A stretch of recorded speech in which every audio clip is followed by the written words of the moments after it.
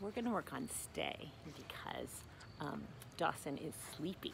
Part of the trick to dog training is knowing what to teach when. If you're trying to teach stay, don't pick the moment when your dog is wildly excited. Wait till some of that energy is burnt off and you're going to have better luck. Stay. Yes. Sometimes when people teach stay, they make it too hard for the puppy and they go too far away and they go away for too long.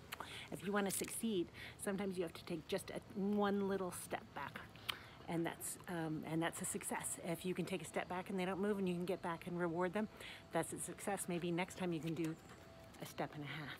Stay. Yes. Stay. Yes. Even though he's not even inclined to get up, I'm still rewarding him. Stay. Yes.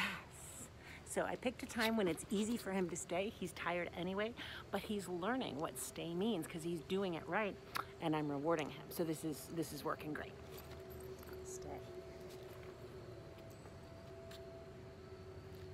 Yes. Stay.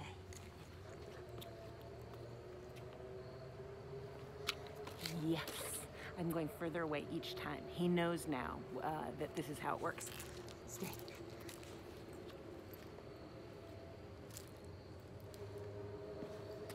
Yes.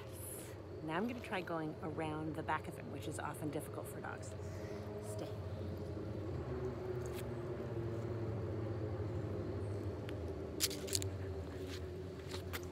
Yes.